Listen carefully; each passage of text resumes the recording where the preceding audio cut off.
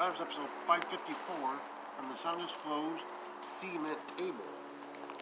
Undisclosed cement table. People may play table tennis on it, I don't know. But huge news, Beast Barnett has gotten back to me on episode 550. The bush in that episode, a deciduous bush. Deciduous bush. It helps having a botany expert like Beast Barnett, even though he doesn't hold a degree. He loves botany. It's his main passion in life. For the people that love the snaps. Chicken Bob feeling much better lately. Look at that, he got a little bit of a piercing. He feels much better now. Much better. I got a picture of Kevin Sullivan. Picture of Paul Freakshine and his buddy pal John Lennon before they had a big split. More on Paul in just a little while. There's Paul and the Freak Show. Paul and Wonderful Zach. Paul and his niece Casey Carlisle. Pictures like that available at CaseyCarlisle.com. That's CaseyCarlisle.com. Room for all your gift giving needs like Veterans Day upcoming. Election Day is coming up. Hand that to the constituents you'd win by a landslide. Or if you gave them those. Those available. She got those. Pull all the belts. Holding up all the belts. A little bit soldier. QT's favorite. If you're small like mine alive. She got that. A little bit angry.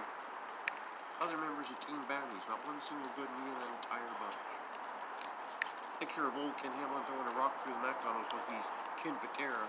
We got a great Ken Patera story last week from Todd Silver, the referee over there at Wrestle Club.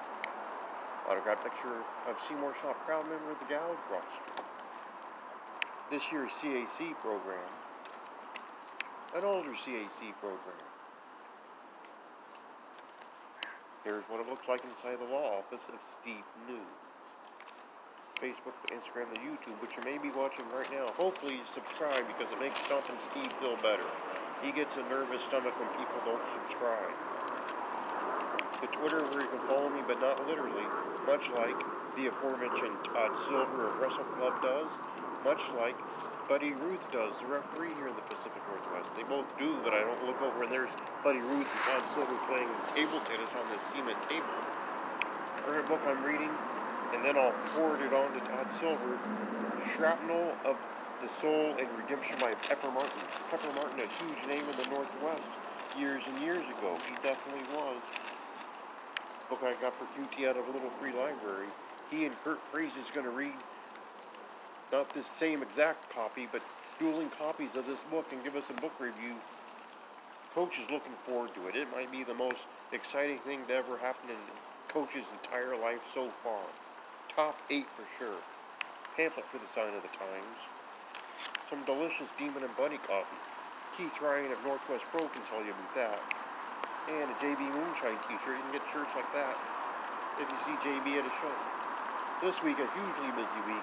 Sunday on Turnbuckle Terminal, we kick off Hall of Fame month with Paul Freakshine.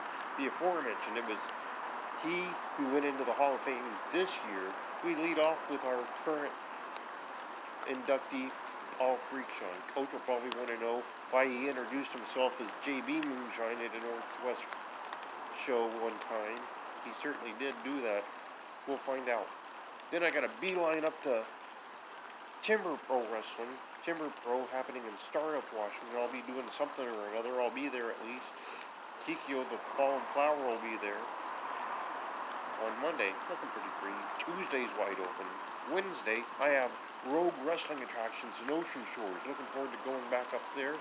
Third show. The third one. I've been at all of them. Thursday, maybe I'll watch some episodes of Magnum P.I. I got my Magnum P.I. face mask right here just in case. Maybe I'll watch the episode with Ed Asner where Ed Asner played a retired professional wrestler or something. That'd be good. On Friday, on the show, we have Timothy Bryan. We had audio issues when we tried to interview him a few weeks ago. Hopefully that's not the case this time. Coach will have 8 1/3 questions to ask him. He's an audio guy. I don't think we ever had one. But to review from this undisclosed cement table, Sunday we have Paul. Then I got a beeline up to Timber Pro, where there are no lumberjack wrestlers, even though there's a lot of them in the industry right now. Monday, pretty open. Tuesday's free. Wednesday, I go to Ocean Shores for rogue wrestling attractions. On Thursday, I'll watch the Magnum PI. Friday, Timothy Bryan making up his appearance, but pretty much episode 554.